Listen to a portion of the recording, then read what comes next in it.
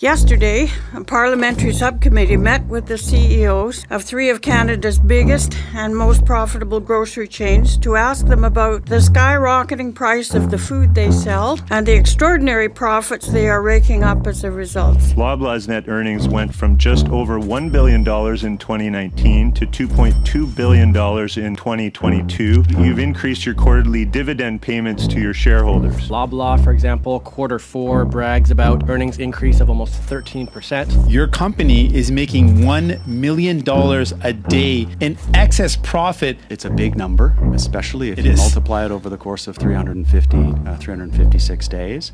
I would simply say that our profit levels are reasonable. Working people are forced to pay these prices despite their declining wages because everybody has to eat. We're here to make the point that they not only have to acknowledge there's a problem, they have to do something about it. Parliament and the government must act now to curb corporate power and profits and instead put people's needs before corporate profits and greed. Contact the Communist Party at communist-party.ca. One job should be enough.